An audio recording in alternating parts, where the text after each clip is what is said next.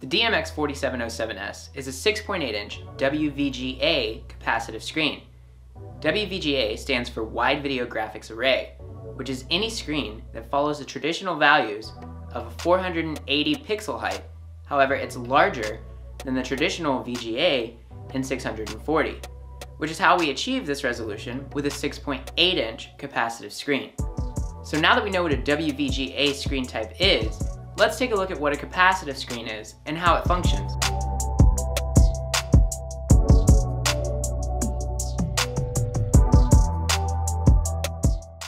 Capacitive screens operate off of a small electronic charge that's sent across the surface of the glass on the receiver itself.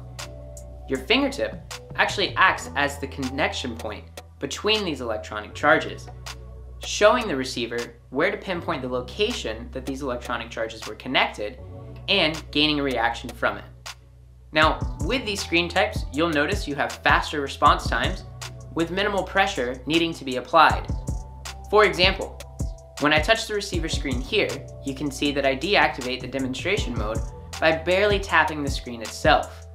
Now, this benefits us in gaining those faster response times that I just mentioned. Also, you'll notice it's easier to navigate in some cases, being able to swipe left or right, or select sources to toggle in between different options.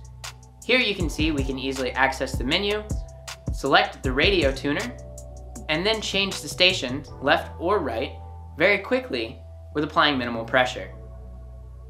So now that we know how capacitive screens work, let's take a look at the other option, which is our clear resistive touch panel, in the next video. KENWOOD.